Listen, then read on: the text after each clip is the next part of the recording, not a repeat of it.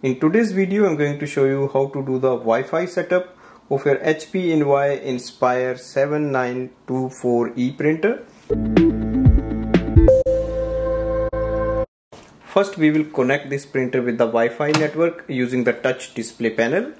Go to the printer display panel, scroll down the top bar, click on the wireless button. So printer is not connected to the wireless network. Do you want to connect it now? Yes. So it will search for the Wi-Fi routers. Scroll up and look for your Wi-Fi network. Select it. Touch to enter password. Use this button. Now use the touch panel to enter the password. Once we enter the password, click OK. You will see the blue light flashing will stay on once setup is done.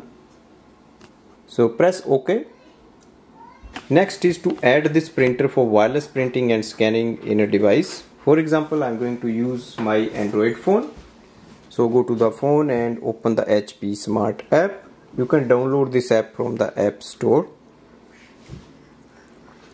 Click on the plus button on the top. On the next page, you will see your printer series. Select it. Instantly it will add up the printer. It displays estimated level of ink, and now we can start using it for wireless printing and scanning. So this way we can do the Wi-Fi setup of this printer. Thanks for watching.